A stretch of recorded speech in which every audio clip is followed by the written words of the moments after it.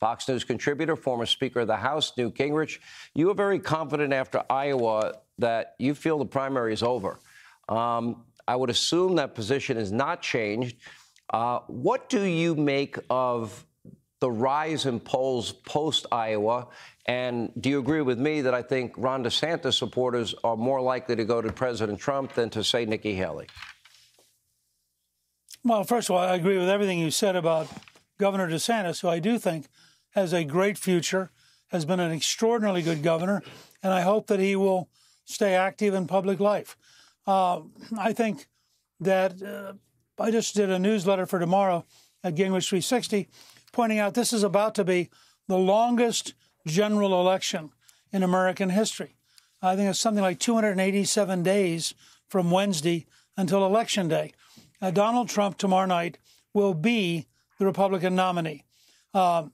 If Ambassador Haley is wise, she'll find a graceful way, as Governor DeSantis did, to get out of the race. If she's unwise, she will go to South Carolina, and she will be decisively defeated in her home state, and that will just shrink her. Right now, you have to have great respect for her courage, her determination, her energy, her articulation. She's about as high as she's ever going to get. And I think if tomorrow night ends as Matt Towery suggests, and I think he's right, it's going to be Trump somewhere between 15 and 30 points ahead of her. Well, two primaries in a row against the man who totally dominates the party nationally. The objective reality is it's over.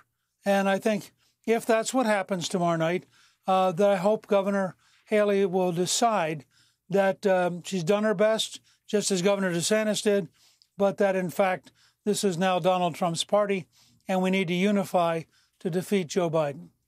I think what we're seeing emerge, though, is a bench, because let's say Donald Trump's the nominee, and let's say he wins the general election. In 4 years, there will be a real open primary, and I would not be at all surprised to see people like Governor DeSantis, people like Nikki Haley wanting to jump in then as well. At that point, they got to calculate, this 4-year interim period of time. Now, we now see the biggest number that Donald Trump is leading over Joe Biden. We also see Joe Biden has the lowest poll numbers he's ever had, 33%. You see that he's losing a big part of his base, African Americans, Hispanic Americans, women, young people, a big part of what we usually look at as the base of the Democratic Party. If that continues, how could he possibly come back? Look, I mean, the objective reality is that at a performance level, this is a disastrous administration. Biden's illegal immigrants alone would sink a normal candidate, and it's just going to get worse. It's not going to get better. Chicago announced yesterday they have no extra space. New York got so desperate, they kicked out American school children for the night and brought in illegal immigrants because it was so cold. I mean, every time people turn around, the illegal immigration policy of Biden, which is a deliberate policy to open the border and have the maximum number of people enter the U.S. illegally, that's blowing up on the Democrats everywhere. Second, the country is not at all convinced by the woke left-wing radicalism. Simple example, 6% of Americans are willing to buy an electric vehicle.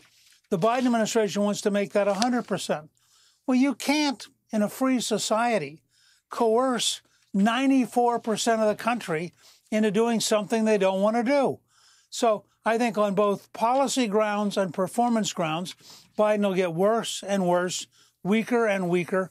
Democrats will become more and more terrified. And I think this will be a bigger blowout than Reagan over Carter. I think that this is one of the amazing moments in American history.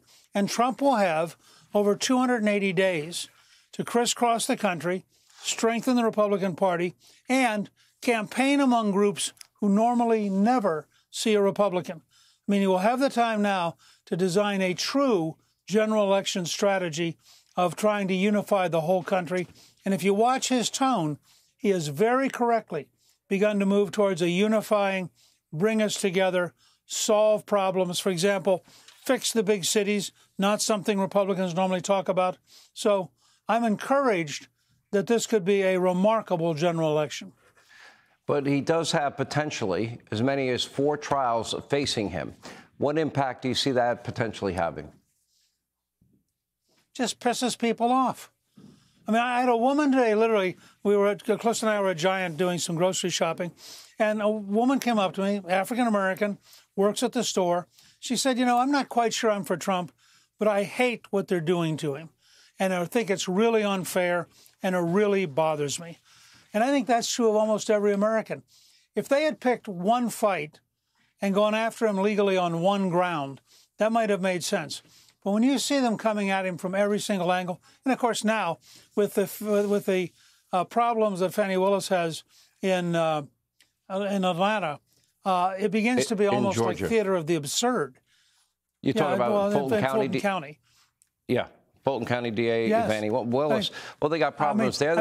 They have a lot of delays seemingly in the D.C. case as well. I don't think Alvin Bragg has even decided what he's actually charging Trump with in New York, which was the first set of charges. So, I mean, God only knows how that's going to work out. Yeah. I'm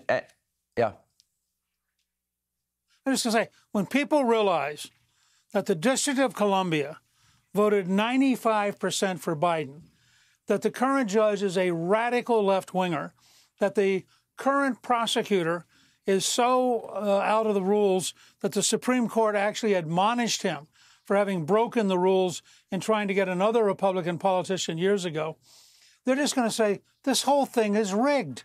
And I don't care what they try to do to Trump. When it's rigged, the country's going to rally to the individual against the establishment. And all they're doing, I think they got Trump the nomination at least a month earlier. I really thought he would get it by the time we got to Super Tuesday. I never dreamed he would get it by the end of the New Hampshire primary, which was really the last great stand of the non-Trump Republicans. And it tells you that what's happened is the radical, corrupt Biden Judicial Department, or Justice Department, has in fact so alienated people that given a choice, whatever Trump's weaknesses may sometimes be, he is the person standing and representing all of us who need protection from an out-of-control left-wing government. And I think that gives him a strength that we have probably not seen in modern times. Wow. Coming from you, a great historian, that's an amazing comment. Newt Gingrich, great to have you. As always, thank you. Hey, Sean Hannity here. Hey, click here to subscribe to Fox News YouTube page and catch our hottest interviews and most compelling analysis. You will not get it anywhere else.